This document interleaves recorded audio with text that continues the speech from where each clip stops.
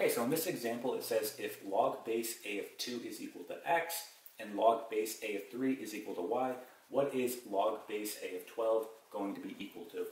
So in this particular problem we have to use both our knowledge of logs and their properties.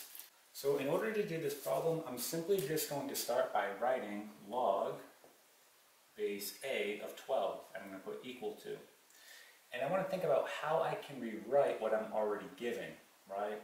Log base a of 2 and log base a of 3. And I want to rewrite this in a way so that I get log base a of 12, right? So for example, I can do the following. I can say log base a of, and then I'm going to put 2 to the second power times 3, okay?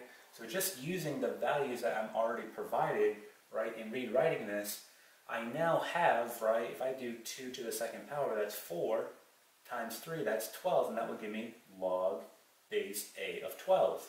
So now I want to use my properties of logs, right, and I know that if I have the same base and I'm dealing with a log and I'm multiplying, I can rewrite that by using addition. So for example, just rewriting this, I get log base a of 12 equal to, here I get log base a of 2 to the second power plus log base a of 3.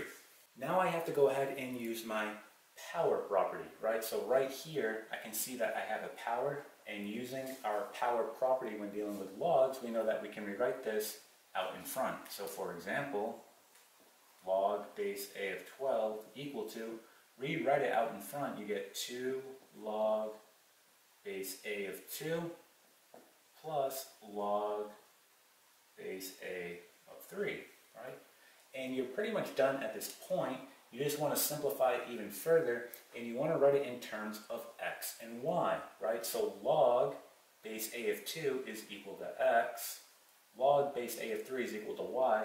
So what I'm going to do is simply just rewrite my final answer like this. So log base a of 12 is equal to 2.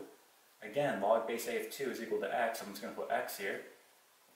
Plus log base a of 3 is equal to y. So I'll just put y, right? So plus y.